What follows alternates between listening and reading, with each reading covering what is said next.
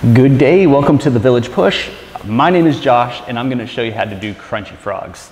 With a crunchy frog, you're going to want a nice, clean, soft surface like this mat. You're going to lean slightly back, feet about 6 inches off the ground, straight out in front of you, arms straight out to your side. When you bring your knees to your chest, I want you to bring your hands together, just like this. So you look like a little froggy swimming down the river.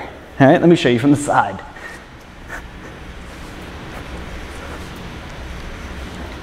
And friends, that's how to do a crunchy frog. Thank you for visiting the Village Push and keep on pushing.